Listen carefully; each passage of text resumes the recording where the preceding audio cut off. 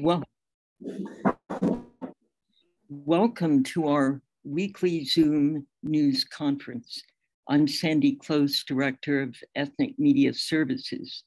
We are honored to co-host today's briefing with the Leadership Conference on Civil and Human Rights. Our topic is the struggle to safeguard voting rights, perhaps the most pressing civil rights issue of the moment. On Wednesday, Republicans used the filibuster to block debate over the John L. Lewis Voting Rights Advancement Act, even as 19 Republican-led states have passed restrictive new voting laws. Our speakers will update all of us on the stakes, particularly for ethnic voters, and where the struggle goes from here. Focusing still on the Senate, looking to the courts, reforming the filibuster. Our speakers include Wade Henderson, Interim President and CEO of the Leadership Conference, Sean Morales Doyle, Acting Director for the Democracy Program at the Brennan Center for Justice, Jacqueline De Leon, Staff Attorney for the Native American Rights Fund, and John C. Yang, Executive Director of Asian Americans Advancing Justice, AAJC. Reporters, please enter your questions on the chat box, and speakers, please speak slowly as I'm speaking for our interpreters, who are simultaneously interpreting in Spanish, Mandarin, and Korean. So with great pleasure and excitement, I am introducing our first speaker, Wade Henderson, who also opened the doors of his office to ethnic media way back in 2007 when we moved to Washington. Don't think I ever forget. Okay, Thank you, Sandy. Thank you. Great. Good afternoon, everyone. As Sandy said, I'm Wade Henderson, the Interim President and CEO of the Leadership Conference on Civil and Human Rights, a coalition of more than 230 national organizations working to build an America as good as its ideals. Now, I want to thank Sandy Close of Ethnic Media Services for coordinating this briefing. She is a longtime friend and colleague. We go back many years. I have such respect for her work, and it's a great honor to be here. This is a very important discussion, more so than our usual convenings.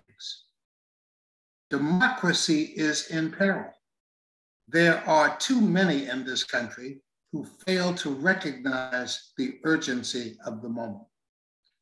That's why having a conversation about the John Lewis Voting Rights Advancement Act and the Freedom to Vote Act is so critically important.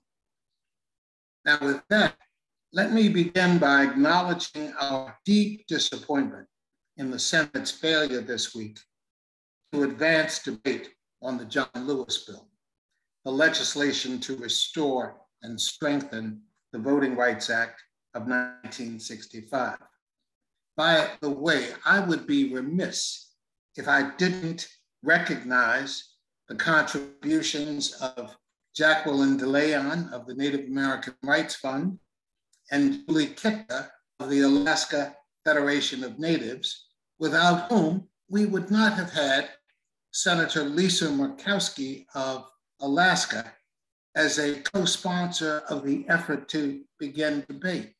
It's just proof positive of the power of ethnic organizations in bringing about change in this area.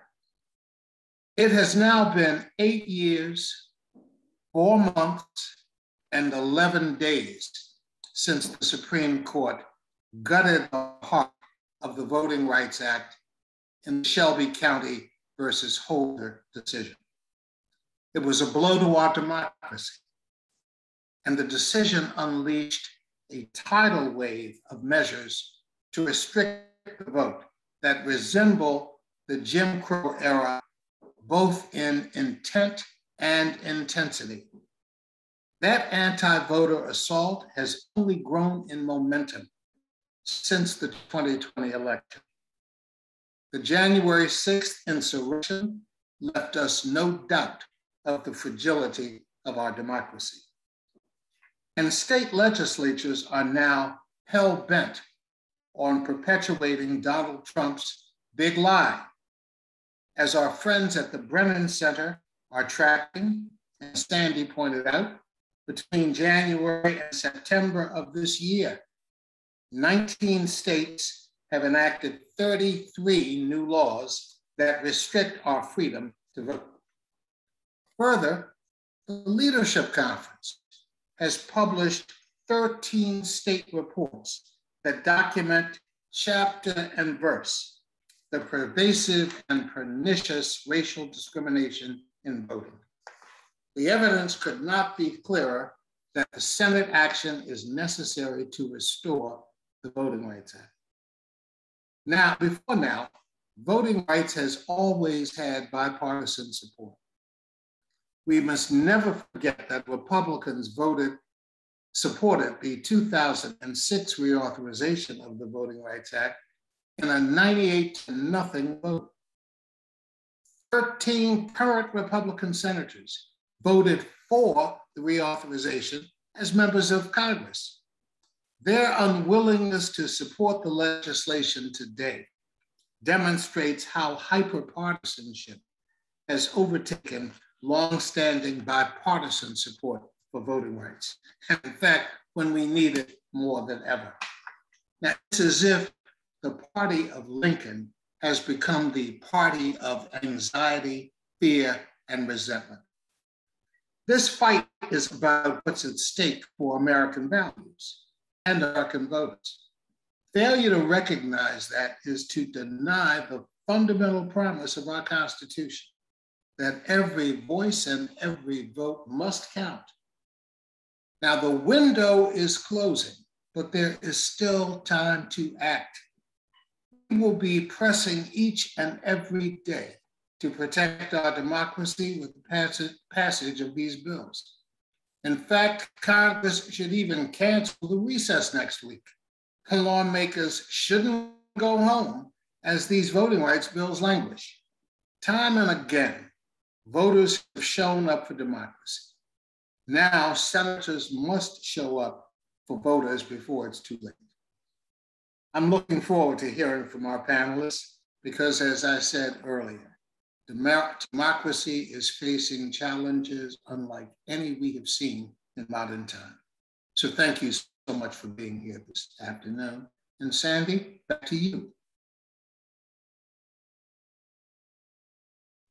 Thank you, Mr. Henderson. Let us go to our questions in the chat.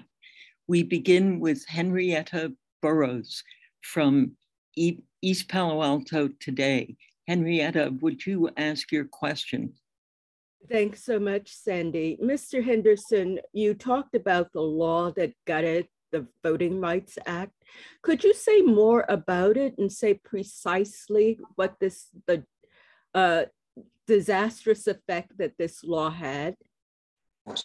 Thank you for the question. The Voting Rights Act of 1965 essentially guaranteed or helped to guarantee the right to vote for individuals living primarily in the old Confederacy, the old South, the 13 states that have been involved in a history of segregation and discrimination.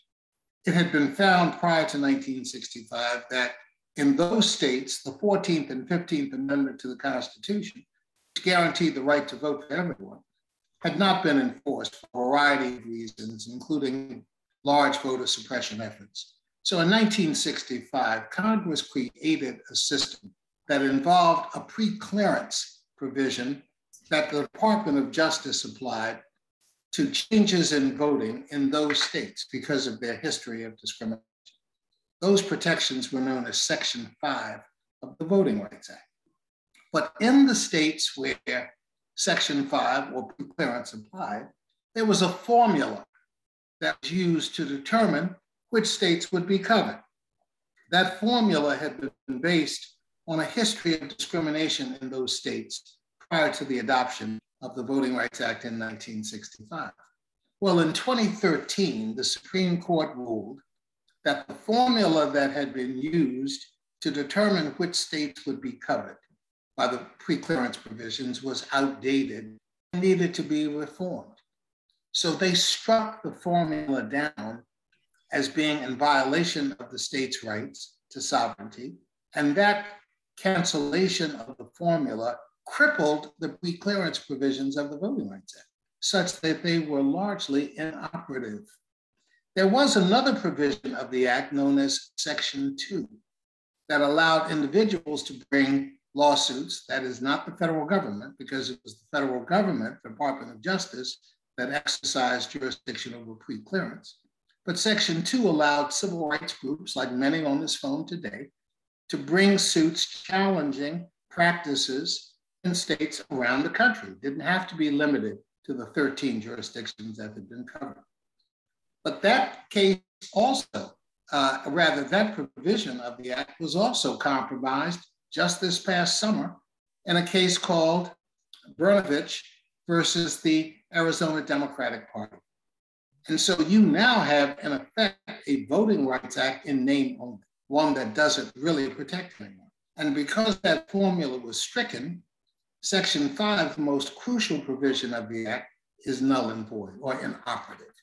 The court said that Congress could adopt a new formula based on current conditions if they examine those conditions effectively. And so organizations like those on the phone and many others, Mexican American Legal Defense Fund, the NAACP Legal Defense Fund, a host of others, the ACLU, did research to demonstrate that this new, or rather this preclearance regime was absolutely necessary. The 13 reports that I referred to in my remarks, that by the way are up on the Leadership Conference website, document in great detail what's going on at individual states that constitute continuing discrimination. What we saw, by the way, in the immediate aftermath of the 2013 Supreme Court decision was a rush by states to enact new restrictions that made it harder for people to vote. In North Carolina, the Court of Appeals there said, look, this is like targeting the Black community with almost surgical precision. So the whole point of my response is this. We have an ability to update the John Lewis bill, but we can't do it if Republicans take the view that nothing is necessary. We don't need to do this. And that's a false assertion and one that needs to be challenged in a very direct and frontal way. I hope that helps. Yeah, very helpful. We have other questions, but I'm going to move in the interest of time to our next speaker and circle back for the questions for you, Mr. Henderson. So our next speaker is Sean Morales Doyle, Acting Director for the Democracy Program at the Brennan Center for Justice. Mr. Morales Doyle, it's all yours. Thank you. Thank you. Hi, everybody. As Sandy said, my name is Sean Morales Doyle. I'm the Acting Director of the Voting Rights and Elections Program here at the Brennan Center. And just to give a quick background on who we are, the Brennan Center for Justice, we are affiliated with the New York University School of Law. We are a law and policy institute dedicated to protecting, improving, and defending our systems of democracy and justice. We do that through a variety of means. And I focus specifically, and my team focuses specifically on voting rights and elections. Thank you, Sandy, for inviting me and inviting us to participate in this. And thank you to Wade for opening the conversation, saying many of the things I was going to say. So I'm going to do my best not to just repeat everything that Wade has already told us. But he is, of course, right that we're at a critical moment right now for our democracy. We are facing unprecedented attacks on our democracy. I think we all saw that come to fruition in a way that was frightening on January 6th of this year. We saw, real attacks, an attempted insurrection. We saw the threat that our democracy faces manifest in a way that I don't know that any of us thought we would. That attempted insurrection was motivated by the big lie, by this idea that our elections were rigged, that there was rampant misconduct. That same lie has fueled this wave of restrictive laws that Wade spoke about. That same lie is what is being used to justify these restrictive laws. It's not the same in-your-face, visceral kind of attack that we all witnessed on January 6th, but it is an attack on our democracy and an attack on voting rights. As Wade said, we keep track of every piece of legislation affecting voting rights introduced in every state legislation across the country. And this year, we have already seen 19 states enact 33 laws that restrict access to voting. That includes a number of laws in places like Florida, Georgia, Texas, and Iowa that we refer to as monster voter suppression bills, these omnibus bills that contain a whole array of restrictions on the right to vote. We are now also seeing in this redistricting cycle, we're seeing states introduce maps that will dilute and weaken the power of communities of color at the ballot box. And we are seeing the gap in turnout between voters of color and white voters expand. It is expanding rapidly. In some states, it is at its highest level in a quarter century. And so the impacts of all these things are very real. That's even as we saw, record turnout in 2020. We saw record turnout because of the political reality that we're living in, but that record turnout did not change the fact that there is this large gap and growing gap between white voters and voters of color in terms of turnout. All of this that we're witnessing, as Wade noted, we are facing this wave and facing these attacks with fewer tools available to us to fight them than we had in the past. That is because of the Shelby County versus Holder decision that weakened the Voting Rights Act in 2013. We're seeing an unprecedented wave of restrictive laws this year, but we have seen laws introduced now for the last decade, making it harder to vote across the country in many, many states. This is not a new trend. It has just reached new levels and new heights this year.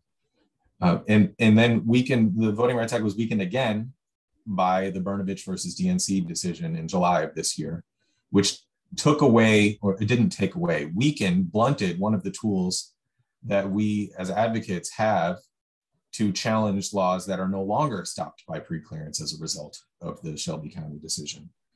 We have federal courts that are, frankly, oftentimes not friendly to the cause that we represent, the fight for voting rights and for voting rights for people of color. It's not just those two big decisions. There are many other court decisions that have made clear that in many ways the federal courts are not going to be a good place for us to wage this battle. We will still continue to do that. The Brennan Center is currently suing the state of Texas over the bill that I mentioned just a little while ago. We still have tools available to us, but we have fewer than we once did right as we are facing these unprecedented attacks. And so that's why I say we're at a critical moment. And the question is, what will be done at this critical moment? And that's why all eyes are on Congress and all eyes are on the Senate, because we actually do have two pieces of legislation that would help us get past this moment, that would take us in the right direction, that would give us the tools necessary to fight back against these restrictive laws and the attacks on voting rights. Those are the Freedom to Vote Act and the John Lewis Voting Rights Advancement Act. And the Freedom to Vote Act would set a floor for federal elections across the country. It would take so many of the things, the tactics that are used in states to make it harder for folks to vote off the table by saying you have to have a certain amount of early voting, you have to have same-day registration, you have to restore voting rights to people immediately upon their release from prison, you have to have automatic voter registration. You have to do all of these things that should just be the bare minimum in a 21st century democracy. And that would get us a long way towards pushing back against all of these restrictions, but it wouldn't get us all the way. And that is because the Voting Rights Act was passed in 1965 with these pre-clearance provisions in place, because Congress and the president recognized in 1965 the ingenuity of discrimination in this country, that when you cut off one option for discriminating against voters of color, states and other jurisdictions find another way to do it. We're witnessing that ingenuity in these laws right now. The states are finding new and different ways of accomplishing the objective of making it harder for some folks to vote. And without restoring the Voting Rights Act to its full strength by passing the John Lewis Voting Rights Advancement Act, we won't be unable to respond to that ingenuity. We'll take all the known ways of doing this off the table with the Freedom to Vote Act, but we still need the strength of the John Lewis Voting Rights Act and of the Voting Rights Act of 1965 to really combat the efforts that we see right now to attack voting rights. So we have questions for you, Mr. Doyle. Let's start with Peter White from the Tennessee Tribune. Peter, do you want to ask your question?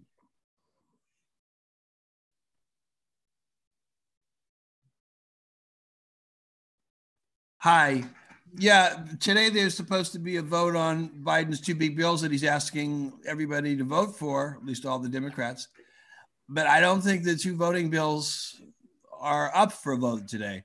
So my question is, what should we expect from politicians in Washington regarding getting those two voting bills, to a vote? Sorry, it sounded like maybe someone else was. No, go ahead. I think, Congress prioritized these two bills by calling them Senate Bill 1, S1, HR 1, S4, HR 4. They made very clear these were priorities. And in some respect, they've treated them as priorities. But they need to continue to make them priorities and get them across the finish line. What we saw earlier this week was a vote on cloture on the John Lewis Voting Rights Advancement Act. And we saw the same on the Freedom to Vote Act just a couple weeks ago. It was, as Wade said, incredibly disappointing to see those votes fail and to see one party refuse to even open debate on these incredibly important bills. I think that we had to see that failure in order to make abundantly clear what is going to be necessary to get these things across the finish line. And now it is incumbent on the Senate to take whatever action they need to take to make sure that they can get votes on these bills and get them across the finish line. It is unacceptable that there are these two bills that we need right now, not even being debated because the minority party opposes them. They have the support of a majority of both houses of Congress. And so the Senate needs to take what action is necessary in order to get them passed. We have a question from Sunita Sarabji.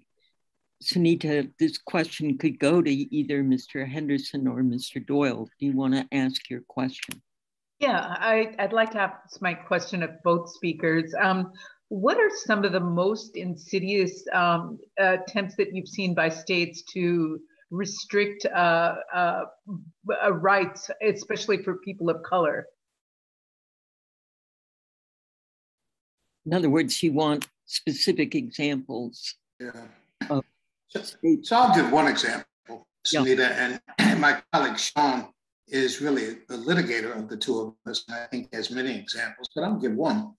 When the Supreme Court came down with its decision in 2013, I mentioned that a number of states jumped to make changes in its voting laws.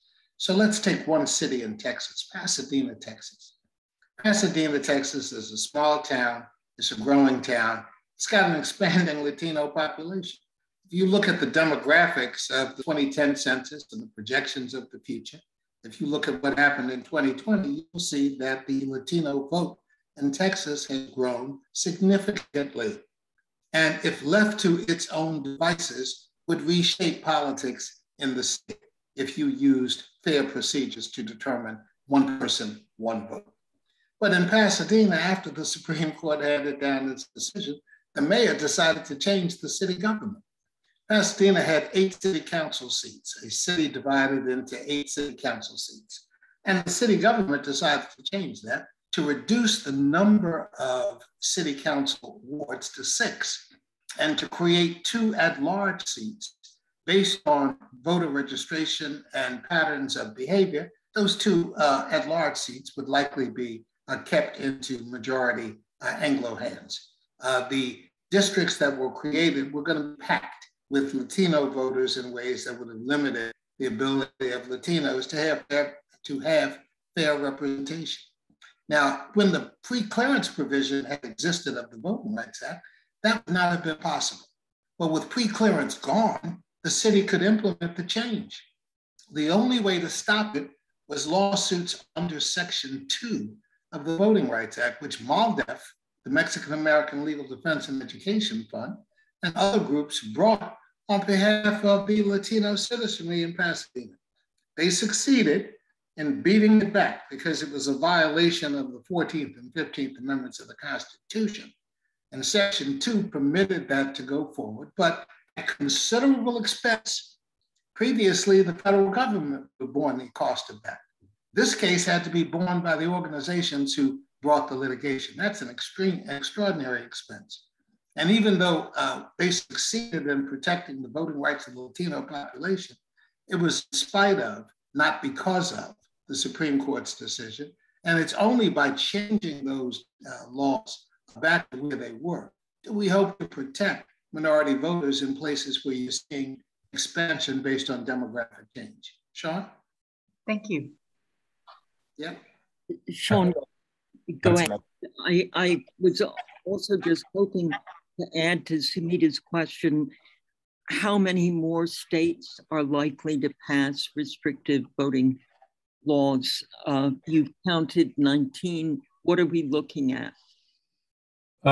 It may be that we stay at 19. It's hard to say for sure, but the fact is that most states' legislative sessions for this year have come to an end. States can have special sessions, and some of them do. So I don't know exactly what the number will be, but most of the state legislative action has come to an end for this year.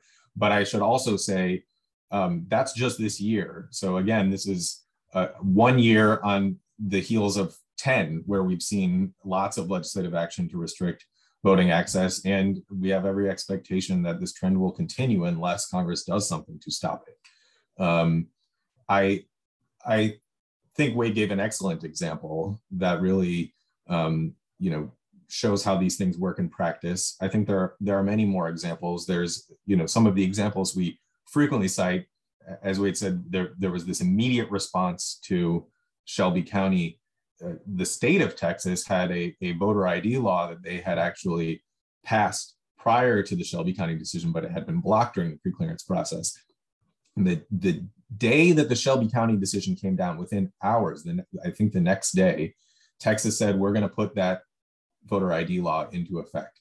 And that voter ID law, famously allowed for a permit to carry a weapon as a form of ID that you could use to show at the polls to vote, but not a student ID at the University of Texas. And the impact was clearly discriminatory, and that's why it had been blocked by the pre-clearance provisions. And Texas immediately enacted to put it into effect. And then the Brennan Center and many other organizations sued to stop that. It took years of litigation and millions of dollars worth of legal fees on both sides of the case to stop that law. It was stopped. And then the state of Texas immediately passed a new piece of voter ID legislation that shifted things slightly in order to avoid losing in court, but was still a very restrictive law. Wade already mentioned one of these monster bills in North Carolina, which the Fourth Circuit Court of Appeals said targeted African-American voters with surgical precision. And it contained a variety of provisions that were intended to do that. There are so many more examples, and I could offer more specific examples, but I also want to say, the John Lewis Voting Rights Advancement Act has this formula that we've mentioned that replaces the formula that the Supreme Court struck down in 2013. And the way that formula works is it says, we're going to look back 25 years and we're going to count how many times each state has violated the law against race discrimination in voting. And if that state has 10 violations and one of them is statewide, or that state has 15 violations within its borders, it will be covered by preclearance moving forward. So that's a high threshold, right? A state has to have violated the law 15 times in order to be covered, or 10 times if there are statewide violations involved. And there are going to be a number of states that meet those requirements. There are states with dozens of violations. A historian, Peyton McCrary, testified before Congress, counting up the violations state by state. And in just 8 states that were likely to be covered under the 2019 version of this coverage formula, there were 143 violations in those 8 states in the last 15 years. This is not like there's just an off case of discrimination here or there. These are states that are repeatedly and consistently engaged in these violations, which is exactly why the preclearance provisions are so necessary. Thank you so much. Thank you. Both of you. Let's go to our third speaker now, Jacqueline De Leon, staff attorney for the Native American Rights Fund. Ms. De Leon, thank you so much. It's now your platform. Thank you so much for the opportunity to speak with you all today. And thank you to Wade and Sean, who have set the stage so well. And I've been editing my remarks in response to your well-prepared remarks. But my name is Jacqueline De Leon, as mentioned, and I'm a member of the Ysleta Pueblo and a staff attorney for the Native American Rights Fund, known as NARF. NARF is the nation's largest and oldest nonprofit law firm dedicated to advancing the rights of Native Americans. We've been defending voting rights of Native Americans for the past 50 years. I want to start by setting the stage a bit and highlight a few of what I think are underreported stories about the abysmal state of voting rights in Indian country. It is unreasonably difficult to vote across reservations in the United States. Often there are no on-reservation polling places. To cast a ballot in person, at times, Natives have to travel over 100 miles over dirt roads. Natives are impoverished and lack access to working vehicles. And in Montana, following a Section 2 lawsuit to force on-reservation voting that was resolved not long ago in 2014, turnout increased from an appalling 30% to 70%. Natives vote if they're provided a fair opportunity, but they are too often not given that fair chance. Furthermore, the homes on Native American reservations are unaddressed. They do not receive residential mail delivery, and post offices are also distant with poorer quality service than in urban areas. This makes registering to vote, being placed in the correct precinct, and voting by mail difficult and at times impossible. It is a state that is shocking to most Americans. What's even more shocking is the overt racism that is continuing to be faced by Native Americans when they try to vote. There is a big problem with racism in the border towns that Native Americans have to travel to because they do not have on-reservation polling places. This past year, the weekend before Election Day, a man in Glasgow, the border town of the Fort Peck Reservation, won the local costume contest fully dressed as a Ku Klux Klan member. But it's not just the border town residents.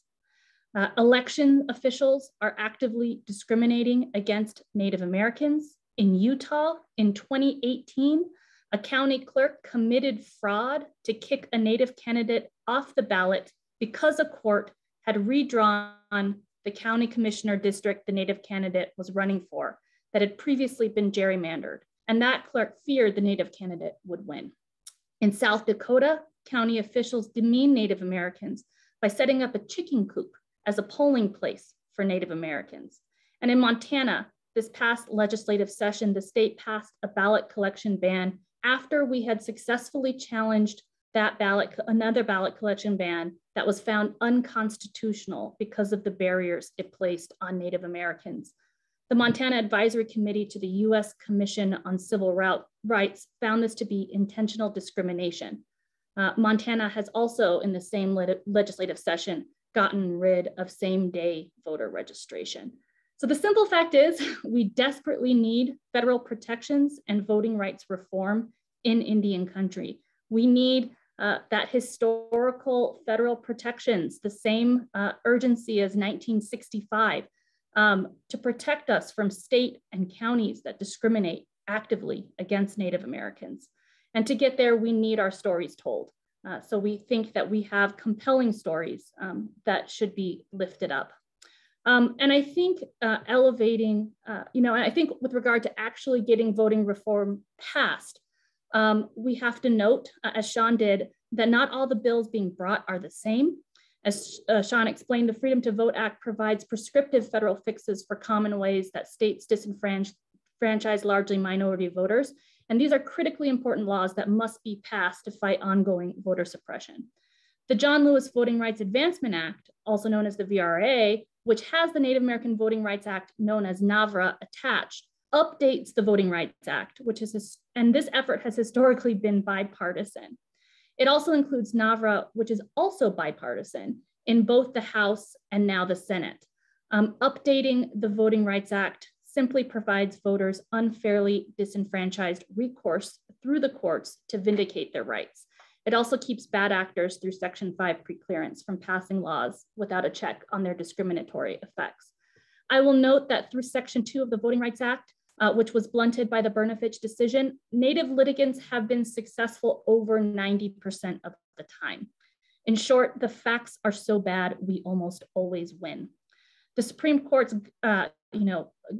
gutting of Section 2 and Section 5 threatens Native Americans from being able to get that relief that they deserve. We need a fix. NAVRA also provides much needed reform, such as requiring on-reservation polling places. And it was an important piece to get the attention of Senator Murkowski, who ultimately reconfirmed her commitment to updating the Voting Rights Act through the VRA, and also endorsed the attachment of NAVRA. Thank you, Wade, for acknowledging the role of Native Americans in securing the commitment of Senator Murkowski to support VRA reform. Senator Murkowski, as you all may remember, was elected when Native Alaskan voters learned how to spell her name in support of her write-in election in 2010. And they voted, I will note, in pitch black dark, in the snow, traveling long distances to get to polling places. Those same voters now insisted that she protect their vote, and we're grateful to see that she listened. And I think Senator Murkowski's position and support from Native Alaskans proves the important point that voting rights can and should not be a partisan issue. As we move forward in this discussion, it's important to emphasize the shift in conversation around voting rights. Historically, a bill like the John Lewis Voting Rights Advancement Act would have been uncontroversial. But the big lie and the antagonism towards voting rights has shifted that conversation. We need to get away from the framing that the voting rights is a Democratic ask. NARF is staunchly nonpartisan, and voting rights are nonpartisan.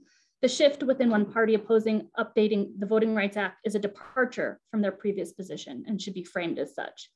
We're facing an onslaught of new voting restrictions in face of the big lie, and we need voting rights reform to fight against this discrimination. And we also need our stories told. Thanks so much.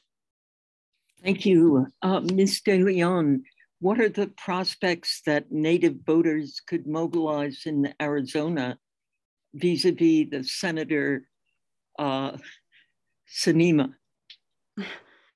So I think that that's certainly, I think Senator Sinema has a responsibility to listen to her Native voters. They have elected her. The Native voter turnout was larger than her margin of victory, and the potential for Native voters in Arizona in particular remains large. And that's because Native voters in Arizona are actively being suppressed right now. Just this past year, a county official refused to place a early voting location on the Pasquayaqui reservation, and they spent $180,000 fighting against placement of that on-reservation polling place. The desire to disenfranchise Native Americans in places like Arizona, a purple state, is deeply entrenched. And I think that Senator Sinema has a responsibility to acknowledge that, that this is a pressing civil rights issue of her time and in her state. And that's a case that we, think that Native Americans have been making to her and will continue to make to her.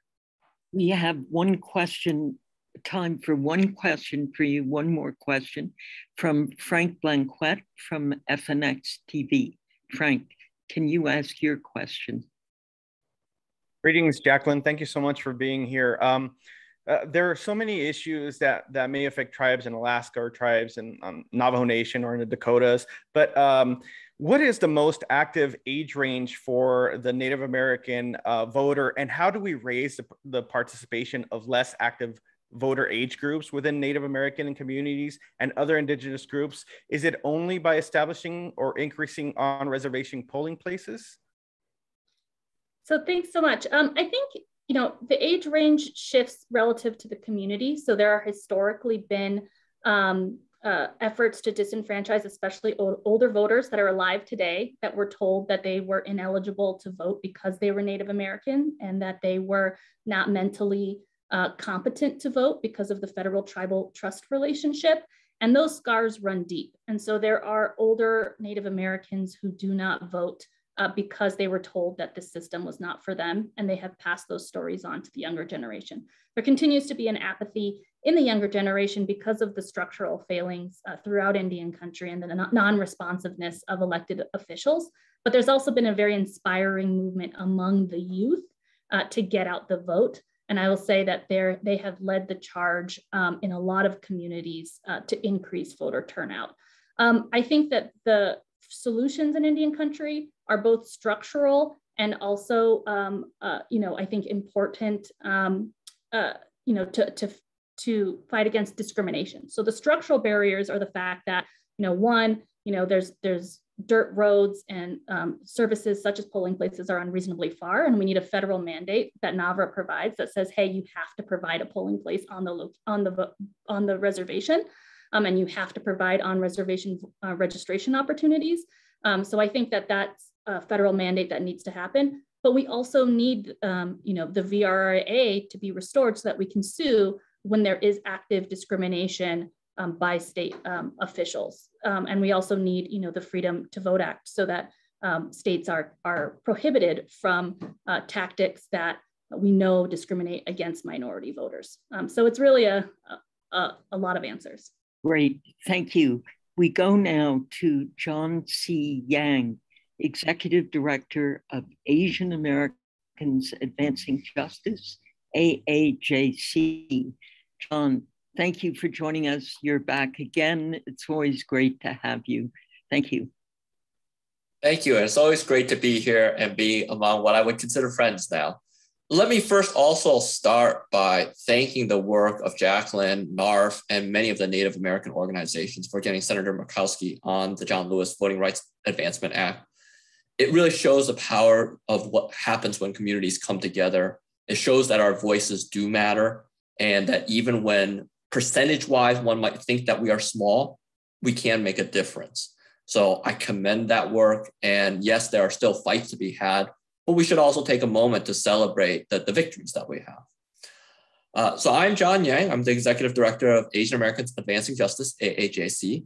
Our organization's mission is to advance the civil and human rights of Asian Americans and to promote a fair and equitable society for all. I think Wade and Sean did a wonderful job of explaining both the John Lewis Voting Rights Advancement Act and the Freedom to Vote Act. So let me spend a little bit of time talking about why it matters for the Asian American community. For the Asian American community, in some ways, you could think of us as the newest citizens in this country. If you go back to the 1960 census, we were only 0.5% of the American population. Now, after the 2020 census, we are 7% of the population. We are the fastest growing community here in the United States, growing by over 38% since the 2010 census. And that shows up in the polls and shows up in voter registration and on election day. So in 2020, we had an increase of over 20%, which was the largest increase of any group, with respect to voters showing up when compared to 2016. And certainly if you look at margins, and here I want to be careful here, but certainly, our community did provide a margin of difference in both Georgia and Arizona. I want to be careful because again, here, I'm not trying to say that Asian Americans are trying to take the credit for those victories, because again, it's all of us working together to sort of suggest what is possible when we were trying to defend our communities. So what does all of this mean for the Asian American population when we're talking about voting rights? While we've seen this increase in participation, we have also seen significant barriers to our ability to vote. And here, let me emphasize a point that Jacqueline made, which is this is not a partisan issue for us. For us, it is about making sure that every citizen that has the right to vote has the opportunity to do so in the most efficient and effective manner. And notice I say right to vote and not privilege to vote. Because for those that are suggesting somehow this is Democrats trying to rig the system, that is absolutely not what we in the Asian American community are talking about. Our community is quite diverse. We do have individuals of all different political stripes. But what we firmly believe in is that everyone's voice matters, and making sure that they have that ability to have their voice heard matters. And so that's why any attempt to suppress those votes makes a difference to our community. So we talked a little bit about these efforts, and I want to pick up on something that I believe it was Sean that started talking about in terms of voter ID. So as examples of what this looks like in the Asian American community, and as a very practical level, when you have a law such as voter ID that was proposed in Texas, what did that look like? When they were proposing that law, a Texas legislator said that we think that Asian Americans should get more American sounding names so that it would be more easy to identify them. Well, what does that say about how that person views the Asian American identity to suggest that somehow our names are less American than other westernized names? Then if you talk about how that law gets applied, what you are looking at is, again, as an immigrant community, our community is over 2/3 immigrant, in other words, born in a different country. We know what our IDs look like. And frankly, they oftentimes look like a mess. Unless you have a Western surname, all of us as immigrants know that getting our names translated correctly onto a social security number, onto a passport, onto a driver's license, frankly, oftentimes are going to be inconsistent. And I'm not faulting in many ways those hardworking administrators at all of those offices. John, our interpreters are asking you to go a little more slowly. Sure, sorry about that. And I'm not asking I'm not suggesting that the administrators at these offices are necessarily trying to do something devious. The reality is that yes, because these names sound foreign to them, they will sometimes have difficulty translating them in a consistent manner. And then when that comes to polling places and people checking IDs, that results in people thinking that there is not an exact match. And certainly for those that choose to exclude voices of immigrant communities, they will use this as a basis to show that simply because there was an A on one ID, whereas there was an E on another ID, that is insufficient of a match and prohibit that person from voting. So that is one example of how these laws discriminate against Asian Americans. A second example would be, and this would apply to the Freedom to Vote Act, would be mail-in ballots. So in the 2020 election, in the run-up to it, in surveys done by our community, surveys showed that 64% of our community preferred voting by mail. And some of that might be understandable, because again, if there are limited English proficiencies involved, you might want a little bit of extra time, not want to feel the pressure of being at that ballot box and having a line waiting behind you, waiting to vote.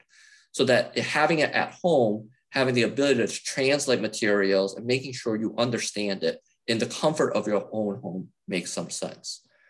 And this played out also in real life. In Georgia, 40% of the Asian American population voted by mail, compared to only about 24% or 26% of the general population overall. In the runoff election in Georgia, 34% of the Asian American population voted by mail, compared to 24% of the population overall. So for us, voting by mail matters. Voting by mail is a means for which we can ensure that our voice matters and is counted. So these are not just simply theoretical questions to our community. These are not simply possibilities of discrimination. We can show with data that this does indeed have a direct effect on our community. So the last thing I would say is perhaps where I began. It is about having communities being able to exercise their voice. It is about communities not feeling that they are less of a citizen because of their immigrant status, or because they have limited English proficiency, or because they have different socioeconomic means that don't allow them to vote during a 9 to 5 period.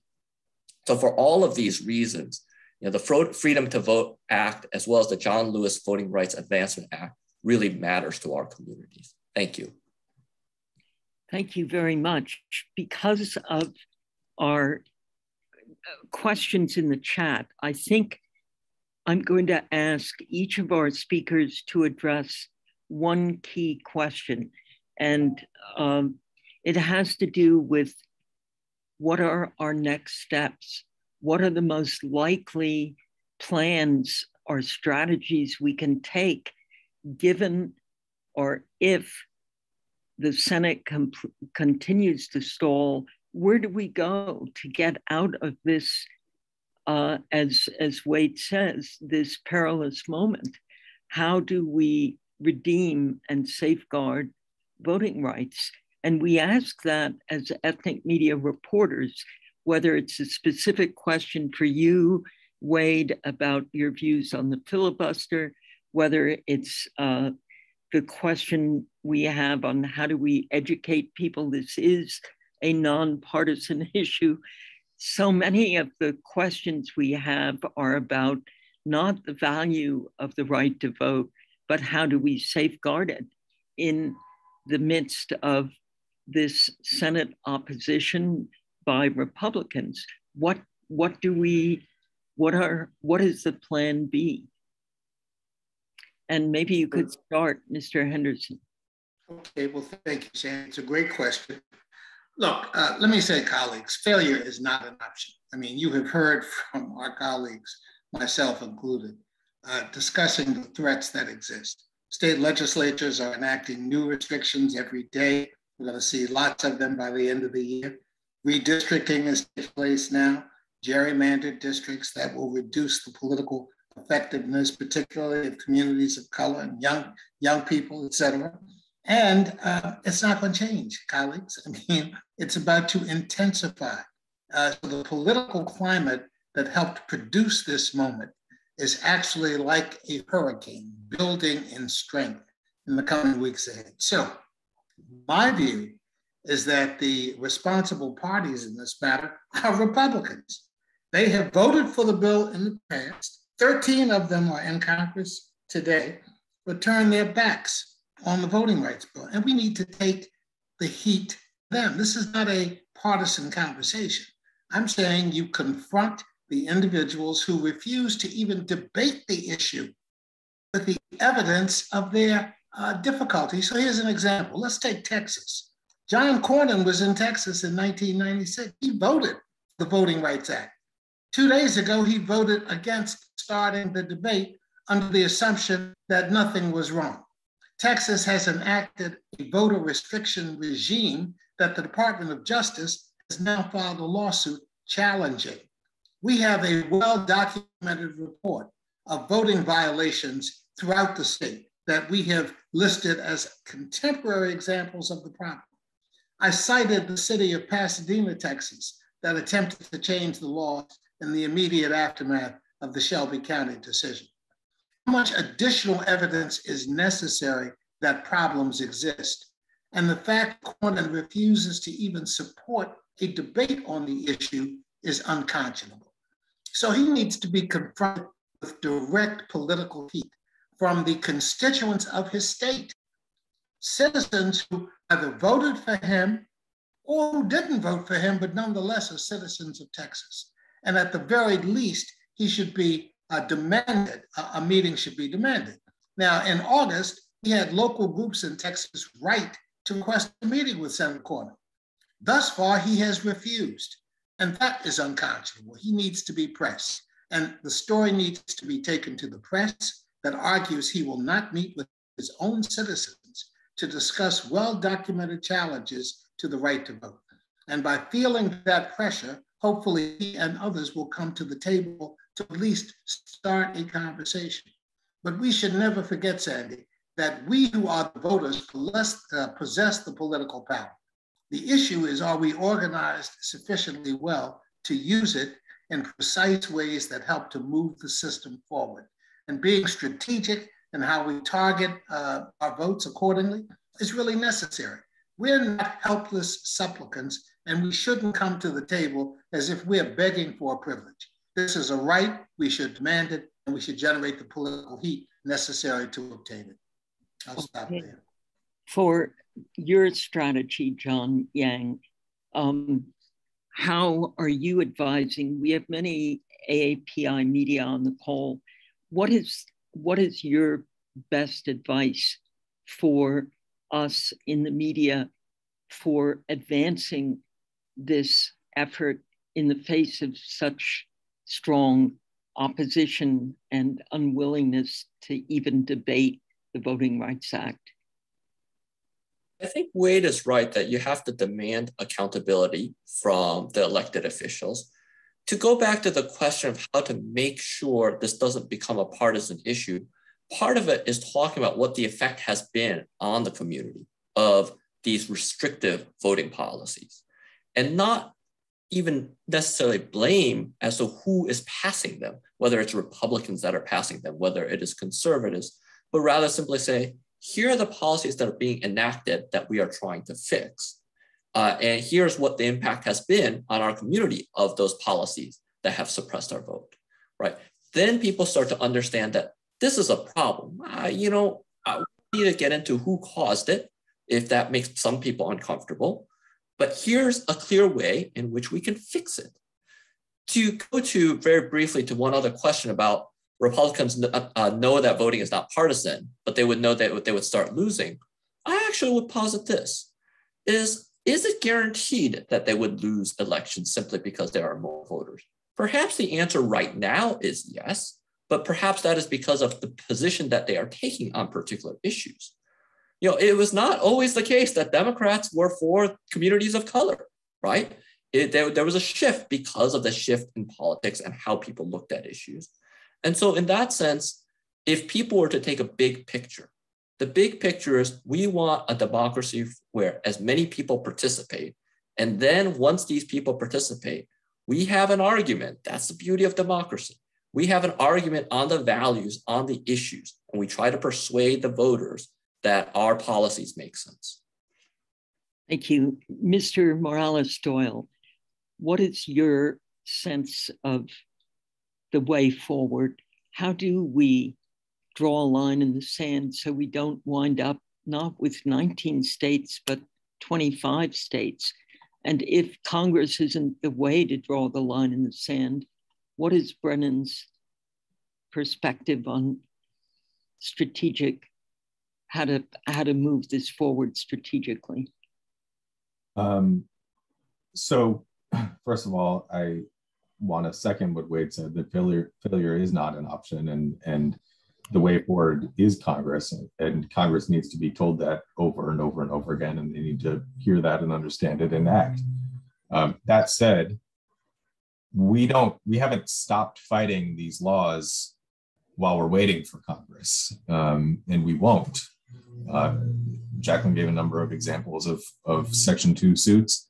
As I mentioned, we are currently suing the state of Texas over Senate Bill 1. Many of our colleagues and allies are suing other states over their restrictive bills. Just yesterday, the United States Department of Justice filed suit joining us in our fight against the Texas bill. The Department of Justice has also sued in Georgia. We are going to use the tools that we have available to us to push back against these laws. The fact is that we need more. So it's not, it's not as if the fight will stop while we're waiting for Congress, or if Congress fails to get its job done, that we will give up. We've been fighting this fight for, we and our predecessors have been fighting this fight for decades and will continue to. But this is a really critical moment. We are in a different place than we have been in the past. And so the fact that we'll keep suing in court doesn't mean it's any less critical that Congress act. I will just also say, apart from suing, we need to keep up the work to change the public narrative about this. I think we have done a good job of getting the majority of the public on our side on this issue. That most people do want an expansive democracy that welcomes everybody to the table, the kind of democracy that John just described.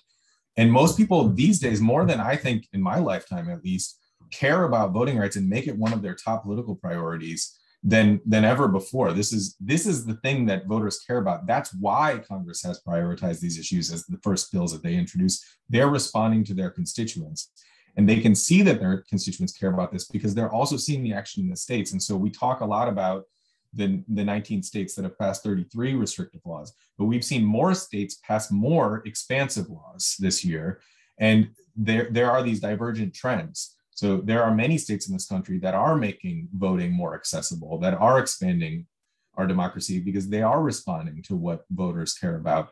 And so it is equally important that we keep voters and the general public, dismissing the big lie and focusing on an expansive democracy. And we'll continue to do that work as well. So none of the work stops while we're waiting for Congress to act, but we still need Congress to act. Great. 3 great responses. And now we have our 4th from Jacqueline De Leon. You have the last word. I'm sorry, we're 2 minutes over time. So if you could keep it to 2 minutes, we would be very grateful. Thank you, Ms. De Leon. I'll keep it brief. I think, my colleagues have certainly covered most of the tactics. The only thing that I would reemphasize is making the case to the American people is critical here, because that is the core of bringing up this action, bringing up collective action, and I think that pressure comes from compelling narratives, and we have very compelling narratives in the Native American community of current present day voter discrimination and racist abuse, and I think that. Telling those stark stories, I think it sticks in my mind, denying Georgian people water in line. I think that outrage is visceral and important. And I think likewise, traveling 100 miles over a dirt road to a polling place is viscerally impactful. I think that, being forced to vote out of a chicken coop with feathers on the floor is viscerally impactful. And county clerks committing fraud is viscerally impactful.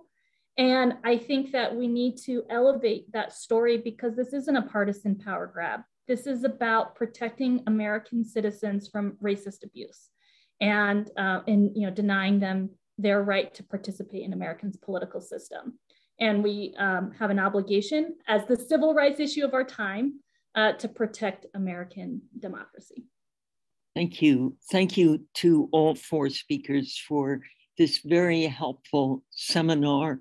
It's a news briefing. It helps us keep this issue front and center in our audiences, in our coverage and for our audiences, but it also inspires us and helps inform how we report, how often we report, and how we report on this issue, as you put it, Ms. De Leon, the central civil rights issue of our time.